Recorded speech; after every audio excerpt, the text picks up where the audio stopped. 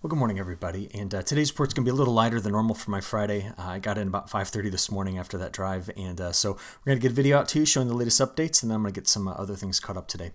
But the picture you've been looking at here was sent to me by Randy at the Red River Farm Network in North Dakota. And beautiful picture, Randy. I really appreciate you texting me this morning. You're looking here at what we call Undulatus Asperatus, and that's the name we've given for this cloud that's kind of a wave-like cloud that kind of rolls along here just underneath what probably was a pretty good storm complex that was in the vicinity. If you had a video of this, you'd actually see these moving like a wave, almost like on the ocean. In fact, that's the restoring force in making these waves, gravity. So it's pretty amazing to see this. So thanks for sending that. The cloud field that Randy shot that picture is right up here. And this is a pretty important look here at the setup this morning. So we just kind of watched the sunrise today. What we're going to be taking a look at here are some of the big storms that are rolling through parts of North Carolina, desperately needed rain into this area. We need to ask ourselves where this little wave that's coming kind of trapped between a larger ridge here, and there's actually high pressure on the eastern side of this as well, and how this moisture is going to be coming in through this particular area. I want to really focus on that just a second. We also still have some air quality issues out in the west United States. Again, yesterday we were watching that fire in this part of California. So let's do this first. This morning's radar. This is just a long-running animation. Here it's a full 6 hours of rainfall, and this is what we're watching. See, these were the rain that came through parts of North Dakota into Minnesota last night. We're going to see where this is going to be heading here in the next 24 to 36 hours. Meanwhile, here's that heavy rain moving through parts of North Carolina. Absolutely love seeing this. And if we just add it all up through 8 o'clock this morning, this is our last 2 days worth of rainfall. So like we discussed last night, we did bring in some much needed rain into this part of Iowa. And again, we're kind of pushing out the really humid air that has been in place here very soon with so much drier air. So to be able to tap into a little bit more of that today, bringing in rain into this area is going to be critical. Our southwest monsoon is going to continue to do what it's doing, but it is going to actually help support better moisture. I'm excited to show you these morning model runs coming through some dry parts here of Iowa and Nebraska. We'll get to that in a second. But just to get the setup for it, this is the last 14 days of precipitation anomalies, the new updated map this morning. So to see the rainfall that could move through some dry areas in through here, I'm talking about Indiana, this pocket right in through there, is going to be good. We're getting some precipitation in through here, which we desperately need. And as you're going to see in the forecast, we're going to be bringing some rainfall into parts of the dry regions here in Nebraska, Kansas, Missouri, and Iowa. Okay, so new data to talk about here. This is this morning's high-res NAM model. Let's take a look at the next 60 hours or so, which will get us through the weekend. So this is live. Bring us up to speed here. You've got the scattered storms in the southeast through the mid-Atlantic, and we're going to keep an eye on this thunderstorm complex moving out of Minnesota into Wisconsin this afternoon. Now what you see is getting into the overnight hours tonight and then working our way through Saturday. So this is pulling through Saturday morning into Saturday afternoon and evening. A couple of things I'm watching here that will just give us an update from last night. Better chances of rain through Wisconsin, really central Wisconsin, eastern Wisconsin, getting through Michigan. And then on Saturday night, this could be interesting. We could be watching pockets throughout northern Illinois and southern Wisconsin seeing better chances for some strong to severe storms. And those could push into Indiana in the overnight hours. This is an area that really needs this rainfall, all right? In addition to that, take a look at what's going on the tail end of this front. I took you back in time here to early Saturday morning. We kind of mentioned the models were flirting with kind of developing a bit of a low circulation here coming into coastal Texas, delivering some rainfall. And they're still kind of hinting at something like that, hitting some very dry land down in parts of Texas. Now, this is just the first part, but let's go in and add it up. So this morning's high-res NAM model, let's just see its total precipitation through. We're going to stop it here Sunday midday. Desperately needed rainfall in this area. Same thing through here, and we're going to watch what comes into Texas. That's just the first part. The second part is shown in the new updates for the precipitation anomalies from the European operational run here, and then this would be the ensemble. So what I'm watching very carefully is right in through here, and maybe the slight changes in the position of some of that heavy rainfall coming very soon. I'll show you the timing of it in just a second. You already saw this. We've seen some of this rainfall coming into this area, and we're going to be watching for changes as you get into week 2, shown over here, where the pattern becomes very highly amplified with a large ridge building into western Canada and a broader trough over the east, leaving that lingering frontal boundary here on which we're going to feed in some moisture. So that's going to be an interesting factor to watch here for week 2, again, the 19th through the 25th.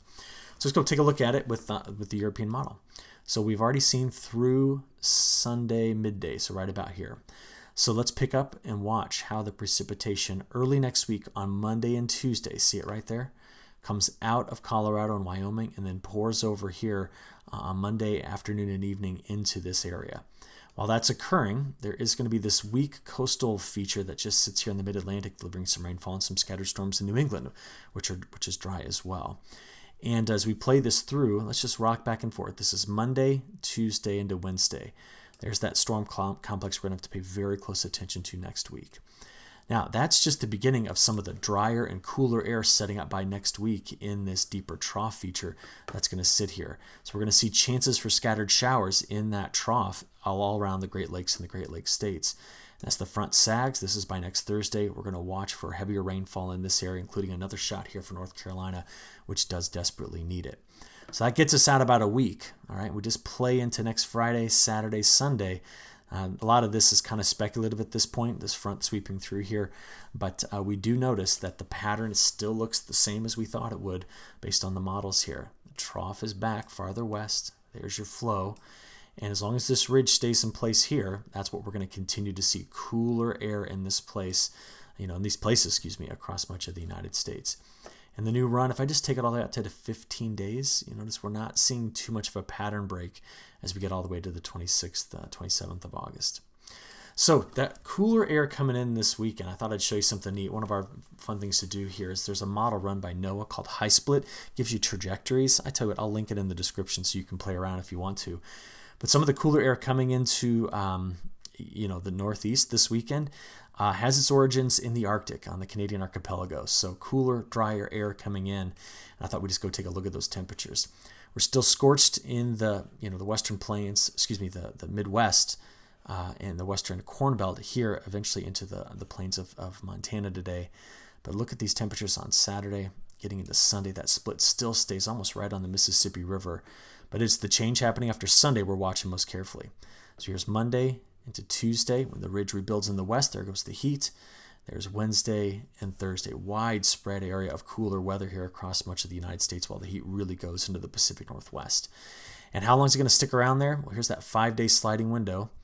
I'll take you all the way out there to day 5 through 10. We'll park it there. This would, of course, end on this would be the 17th to the 22nd. And then as we play out there into that third week of August and beyond, we really don't see any indications in the model of a big central U.S. ridge rebuilding. And that would be typical of La Nina to put one back over this area. But right now it seems to leave it in the northwest. So a lot of days here of 5 to 15 degrees above normal. So it's going to be quite hot. And that's going to really increase that wildfire threat.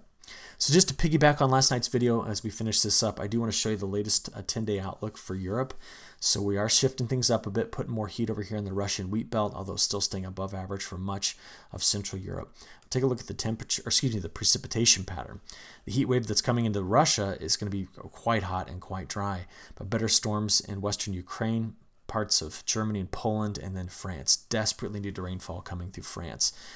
These rains are not drought busting, but they're at least there to really improve maybe some of the local areas. And lastly, I want to take you to China really quickly here. We see that the European model over the next 10 days is delivering quite a bit of heavy rainfall just north and west of Beijing. And this is a pretty agriculturally dense area here. But the models have continued to put drier conditions farther to the south. And this is something we really got to be paying attention to. Now, I know a lot of folks that watch this are in the Midwest and they're corn and soybean farmers, but I just want to show you where we grow corn and soybeans so you can see this map in relation to it. So some heavier rain here, that would be in through this particular area. But it's drier down here where about 20% of the corn and soybean crop is grown. And what's interesting is down farther to the south, they grow a lot of rice is grown down here, for example. And that has been where we've struggled the most with moisture. So the root zone soil moisture maps show that it's been most of south central southeastern China that's been driest this particular growing season. So I'll just keep watching and I'll talk to you again on Monday. Have a good rest of your weekend. Thanks.